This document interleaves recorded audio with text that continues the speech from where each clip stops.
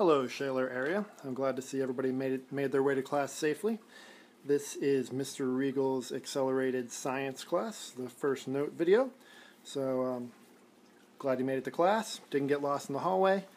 Find a nice comfortable seat, and let's sit down and talk about science.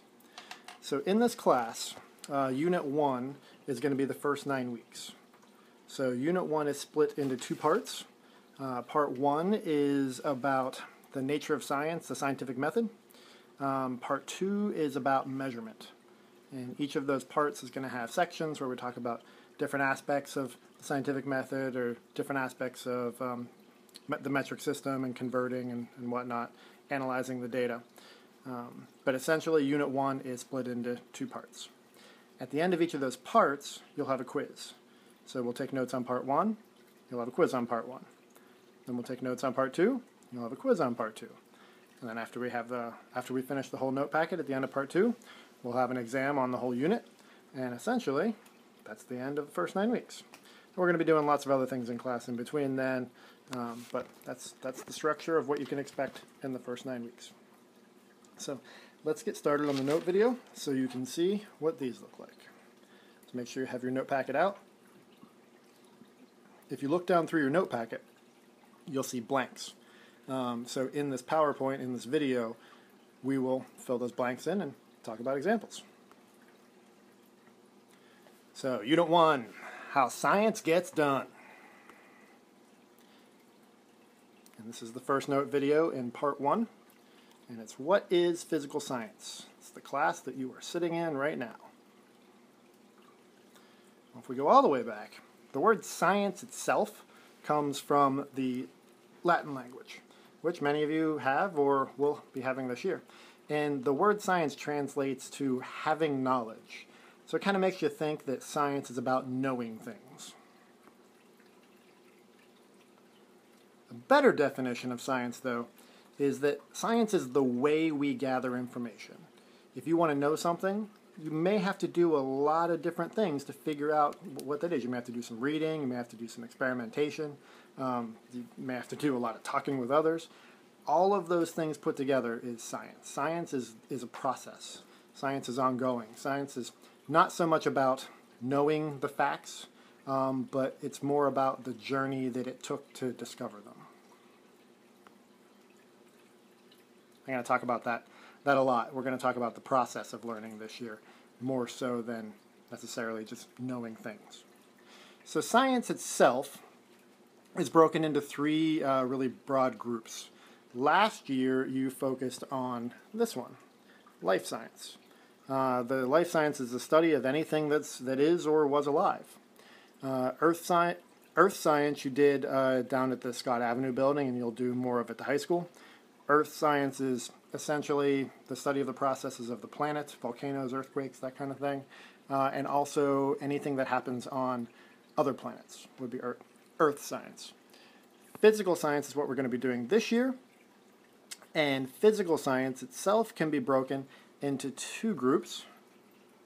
Physics, which is the study of motion and the forces that are behind and cause those motions, and chemistry, which is the study of matter and what it's made up of. So if you take a minute right now, put your palms of your hands together and push against each other as hard as you possibly can. You'll feel your muscles tense, your arms will start to shake, start to get some blood pumping in your arms there. If you think about the forces, the actual pulling of the muscles, the contracting of the muscles, the actual pushing of the hand back and forth, those motions and the forces in the muscles, that's physics.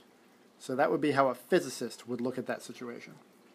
If you were a chemist and you were doing the same, if you were a chemist and you were doing the same exact activity, pushing your arms together like that, you might be thinking more about what's happening in the skin, in like the proteins that make up the hands, how they can flatten and broaden out like that. You might be thinking about the reactions that's happening in the muscle cells so that you can actually generate the energy to move and create all of that force.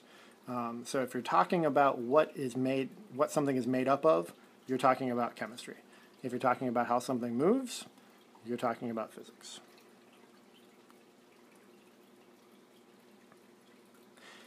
So we are going to discuss some important skills that all scientists have to have. If you don't have these skills, it'd be very tough being a scientist. All scientists need to be able to make observations. Now, you make observations with a lot more things than just your eyes. You use all of your senses to gather information when you're making observations. And there's two kinds of observations that you make. The first, these are your first two big vocab terms. The first is quantitative. Quantitative. Notice the beginning of the word is quant, like quantity. A quantitative observation deals with numbers. It wants to know how much of something there is, how many of something that there is. And then the next word is very similar to quantitative, but it is qualitative. Qualitative observations don't deal with numbers. And it has the beginning word like quality. You're talking about the qualities of something. So if you take a minute, look at whatever shirt you're wearing, shirt, shorts, skirt, whatever, and flip the bottom edge of the fabric over and look at the stitching in the hem. Take a minute to actually look and see how your clothes are put together and sewn. It was probably a machine that did this one. If you were to count how many stitches there were on that entire seam, that would be a quantitative observation. If you were to count how many stitches there were per centimeter, that would be a quantitative observation. But if you were to look at the fabric and look at the threads and see how tightly the stitches are pulled, see if any of them are fraying, see if the threads themselves, are they made of nylon, are they made of cotton, those would be qualitative type observations. Now you may notice in the notes off to the right, there's a picture of a scientist. He's standing there in a lab coat, some kind of chem scientist guy. That is the first aura that you'll find in the note packet. One of the apps that you downloaded is Erasma, and Erasma lets you pull videos out of the note packet to watch. The videos that are embedded and hidden in the note packet are there for your enrichment, entertainment, learn something new. I think they're kind of cool. So you'll have to look through the iPad at that guy's picture. And if you do that with the Erasma app, then the first video should come out. And if you like watching the Erasma videos in the notes, there is an optional homework assignment where if you watch the videos, you can answer questions, turn it in, and get a reward in class.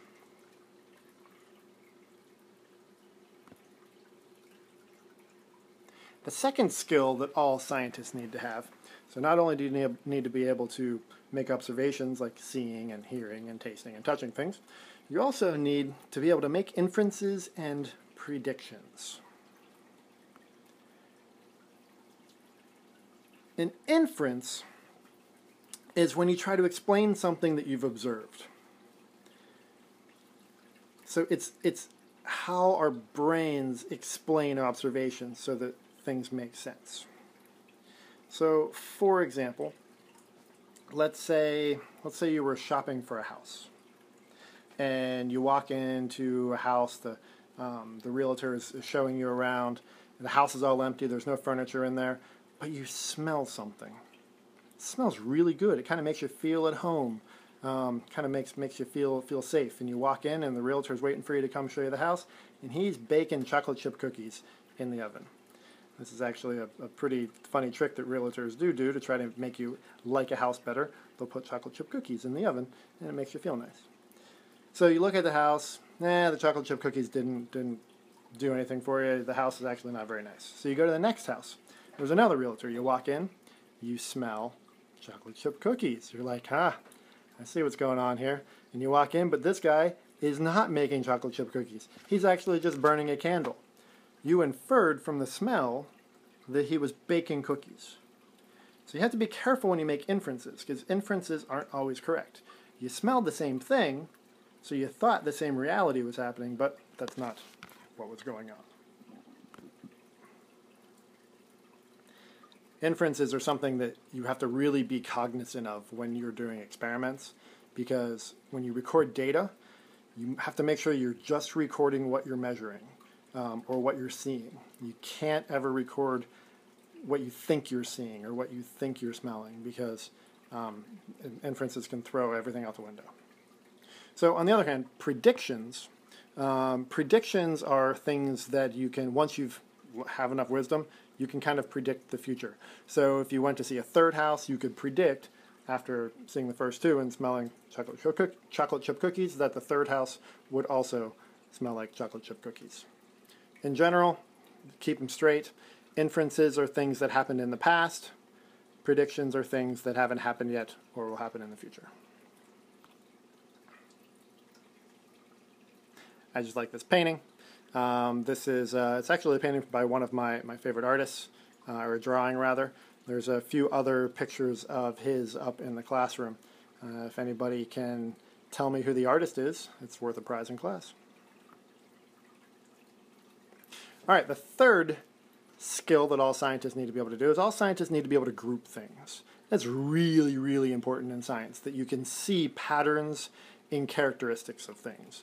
So if I'm looking at a group of 100 things and I see the same exact, coloration, feather structure or whatever in birds, and be able to put those into a group and talk about them as a group and talk about what they have in common. You already naturally do this. Your dresser at home, you probably keep all your shirts in one drawer, all your socks in another. Maybe you stuff your socks in with your underwear. You got your pants down at the bottom because they're heavy. So you already know how to do this.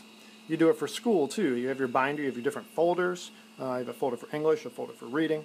We're actually I have a little game that we're gonna play in class with classifying to see just how handy you are at doing this, how adept you are at that skill. The last skill that all scientists need to be able to have is the ability to make models. A model is something that scientists make when doing the real thing isn't exactly the best option. Sometimes it's really complicated, sometimes it's really dangerous, sometimes it's just too expensive, and honestly, sometimes we make models because we're talking about things that you actually can't see. For example, everyone's seen this picture. This is sort of the newest model of the atom. It's actually, there's one newer than this, but everyone can recognize this as the atom. Well, is this what an atom looks like? Some of you might be nodding your head and saying, sure. We have no idea. This is a model of an atom. Atoms are too small to see. No one's ever seen an atom. So we use illustrations like this and models to try to explain and visually show what hundreds of millions of lines of numbers and data are telling us about measurements of things. So we look at all those measurements, we use it to construct a model, and it's much easier for students or just anybody to look at this instead of looking at mountains of numbers of calculations. Maps are really good models too. Imagine if instead of looking at this map, which gives you a million points of information all in about 3 seconds, you had to read a book that talked about the exact path that this arrow came down, which the angle, the time that they were going, the mountain range that they're crossing, and then he turned right at this tree, and then he stopped at this river, and then you have to go this way, and then you have to do that for all of the lines. So much information is found in just this model. It would take forever to try to explain all of that in words. So this takes us to the end of the first note video. You will see little spots like this throughout your note packet that say booby trap on them. Booby traps are, when you come to class, you should have these notes taken. You should take the time to review them and learn the vocabulary that's in them, because when you come to class on a booby trap day, this one has 7 questions. You can see where it says right in here. So this is the unit 1. It's the first booby trap in unit 1, and this is just a code that I sometimes put on things. It's unit 1, it's a booby trap, and it's the first one. So when you come to class, you will each get your own clicker. It's like a remote control, and questions will come up on the screen, and you will all respond individually and see how much you learn from these note packets. So it's a good tool for you. It gives you feedback as to whether or not you're actually learning at the pace that we're going in class, if you're keeping up with the material or not.